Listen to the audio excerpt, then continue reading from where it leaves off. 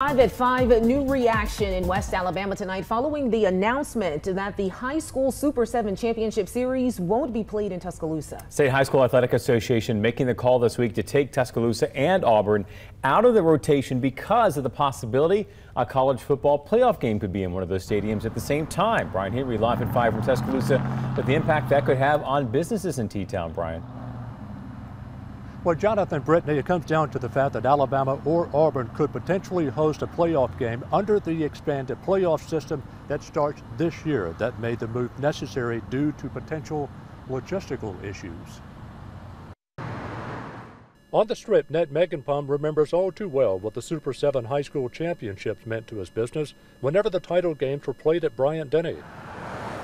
Not far at all from this restaurant on University Boulevard. It's a sport town. People are living it. They got energy. They come in, celebrate. You can see all their faces. But not anymore. The Alabama High School Athletic Association says the Super 7 will no longer be played at Bryant-Denny or Jordan-Hare. An event that brought thousands of people to either Tuscaloosa or Auburn. For Meganpalm, yeah, for the business point of view, it's going to hurt a little bit. Hurt to the tune of about 2% of this business.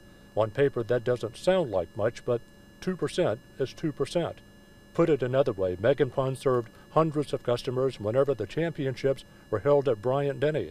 And remember, the restaurant business is often seasonal. It's like the summertime, like the college, a lot of students out, back at home. Still, there is the potential upside. Should the Crimson Tide do well this fall and host a playoff game, that could, in theory, more than make up for the loss of the Super 7. That will be good, like if the pay off, and then we can host the home game, because each home game attract more like 100,000 more to the Tuscaloosa. 100,000 reasons for Ned Meganpalm to smile over sushi. Now, this response today from Visit Tuscaloosa, it says in part, while the reason for the change is beyond anyone's control, our team will continue to build on this relationship with the high school association and look for new opportunities to partner in the future. Now, the entire quote can be found on the web version of the story on WBRC.com.